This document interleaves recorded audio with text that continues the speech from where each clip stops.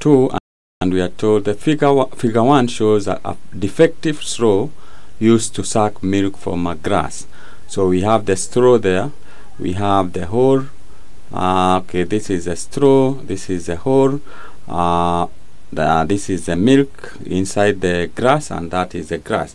So what it was observed that upon sucking straw, milk did not rise up. Explain this observation.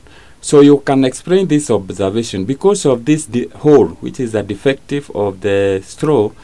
When ideally, if you suck and the straw is perfect or in not defect, does not have a defect, then the milk would rise up because you create a vacuum inside the straw, and due to atmospheric pressure, the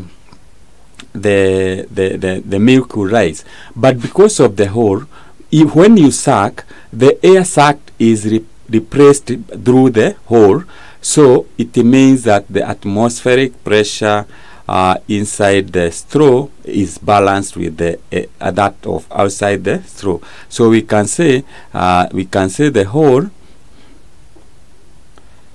balances. This is the hole balances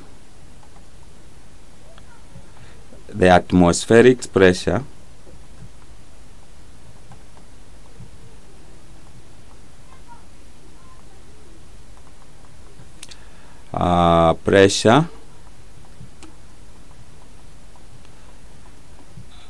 because no vacuum is created.